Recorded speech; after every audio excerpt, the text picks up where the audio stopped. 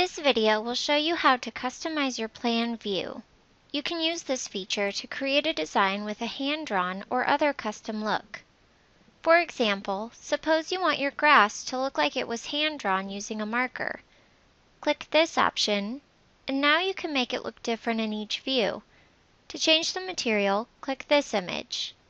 The Color Washes category has a variety of marker, colored pencil, and solid colors.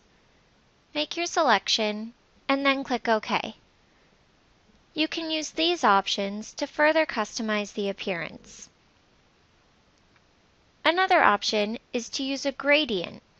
Click this button, click Gradient, change the start and the end color as desired. Then click OK. You can use these options to further customize. Or, suppose you prefer the black and white look of a CAD drawing. Click this button and change back to using a picture. Click the Hatch Patterns category. A large selection of hatch patterns is included. Make your selection and then click OK. Again, these options are available for further customization. We can use a similar technique to customize the plant symbols. Click the Symbol tab. Make sure this option is unchecked so you can choose another symbol. Click this image and it'll take you to a variety of images including artistic, stylized, and CAD symbols.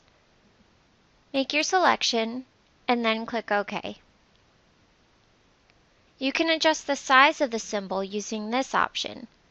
This will not change the size of the plant in 3D view. Here are some examples of what you can do with these features. You can also mix and match different styles as desired.